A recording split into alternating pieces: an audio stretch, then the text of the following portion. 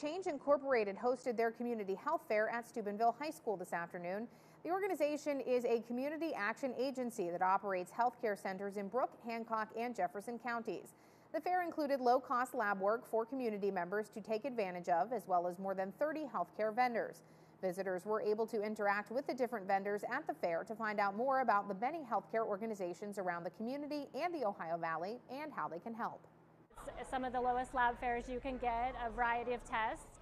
We also have a number of vendors that are able to provide what their services do, what they can do for the community, and it's kind of a one-stop area for community members to be able to come in and learn about the different services available here. Several community members came out to learn about a variety of healthcare services in the Ohio Valley.